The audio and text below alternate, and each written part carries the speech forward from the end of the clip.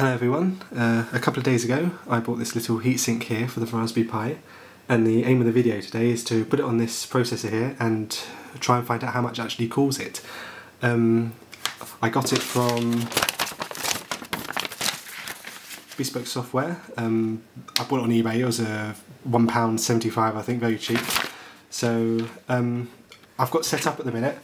I have a TV up here and with the Raspberry Pi connected, and it shows in the bottom corner here the current temperature with nothing running on the processor. The 42 is the temperature in Celsius, and the little graph there is the processor usage at the minute. And over here I have SSH'd into the Raspberry Pi and have a stress test command ready to run. It's the sysbench command.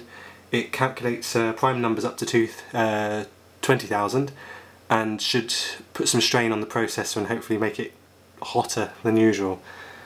So if I run this command now,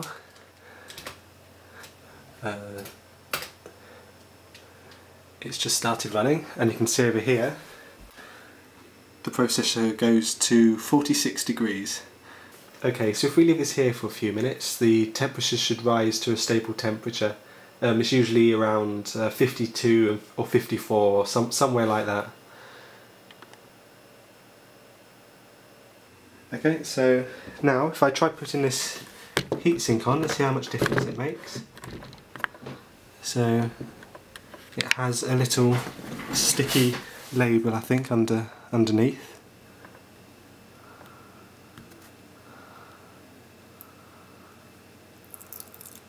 Okay. So at the minute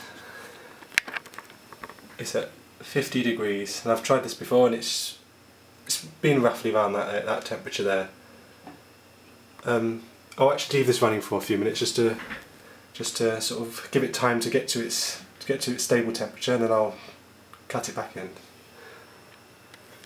Okay, so the process has been running for a couple of minutes now, and it seems to have stabilised around 52 to 54 degrees there.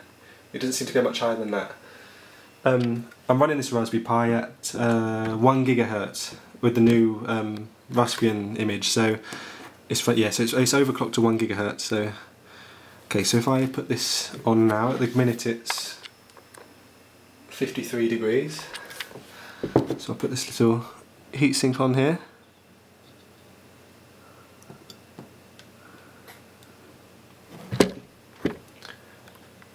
Okay, and looking over here now, it's dropped down to 43 degrees. And as you can see, the processor's still running at full over here. Still calculating the primes there.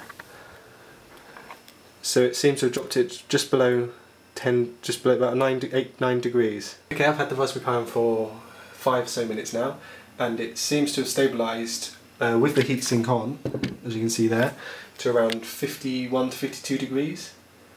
So what I can try now is taking the heatsink off and see how much more it goes up. So if I can peel this off, hopefully it won't damage it much. Okay, sticky side up so I don't lose the stick, and let's have a look at the temperature. It should start increasing again.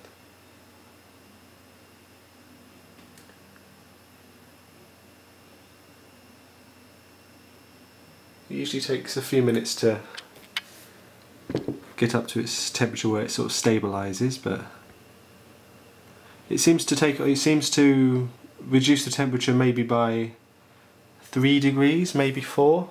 So it works out. It seems to work okay, but